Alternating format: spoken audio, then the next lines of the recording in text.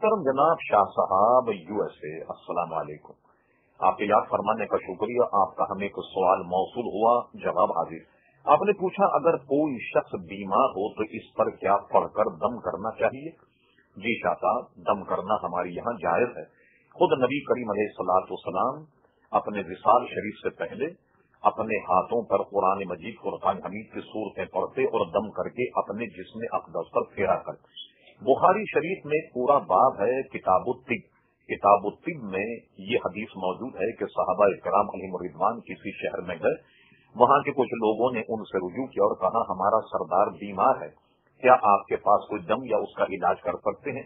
तो एक सहाबी ने उनके बीमार पर सूरे फातिहा पढ़ करके दम की। इससे पता लगा कि कुरानी आयात वगैरह दम करना सुन्नत से साबित है।